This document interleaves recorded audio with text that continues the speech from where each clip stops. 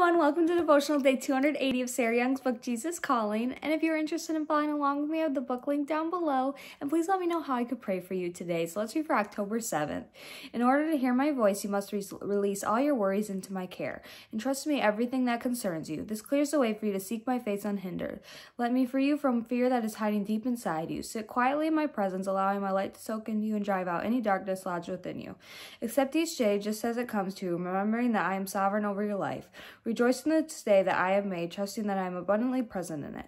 Instead of regretting or resenting the ways things are, thank me in all circumstances. Trust me and don't be fearful. Thank me and rest in my sovereignty. We should never doubt what God brings in our life because He has a really good plan for us, and we just need to trust in Him even when things don't go as we think they should be planned. So let's read the verses. Humble yourselves, therefore, under God's mighty hand, that He may lift you up in due time. Cast all your anxiety on Him because He cares for you. 1 Peter 5:6-7.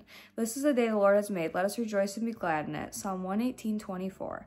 Give thanks in all circumstances, for this is God's will for you in Christ Jesus. 1 Thessalonians 5:18.